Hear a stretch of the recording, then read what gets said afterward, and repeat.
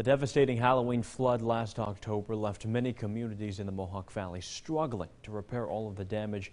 In Utica, the city created a flood mitigation plan that would reconstruct those affected areas. Our Jasmine Allen spoke to Mayor Robert Palmieri about what projects were included in that plan.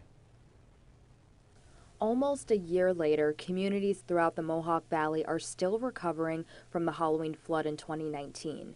This year, Utica's budget included funding specifically for repairing parts of the city damaged by the storm. It's our funding. Okay. Money that was already appropriated in other areas that we've taken throughout the budget to accommodate roughly $250,000 of in-kind service. Of a number of our DPW employees and our park employees and our engineer have done a great job, but that's all been funded through the city of Utica. The city and its engineers went to various parts of Utica to determine which projects should be completed. Some of these include repairs on Mapledale Avenue, Mdale Avenue, Brookside Avenue, Albany Street, and Bleecker Street. We provided the plan and we implemented the plan, and now it was North Utica, South Utica, East, West, and Cornhill. All throughout, we've done different things as far as either putting new draining in, cleaning, televising, all different things. So we're prepared for a moderate rainstorm.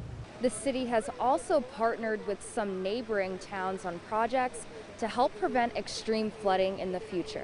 Whatever we can do at this point where it affects Utica to help the slow of that so it doesn't have a catastrophe in Whitestown, we're part of that overall partnership. As far as like Oneida Street, we're working with New Hartford at this time. We put in a new pipe and drainage up there, looking for them to kind of slow that water on the same principle so it doesn't come all at one point. So it's the partnerships that we've put together that hopefully we could reduce the flooding, but probably not eliminate it. Mayor Palmieri says the city will continue to invest in these resources so that they're as prepared as possible for the next major flood.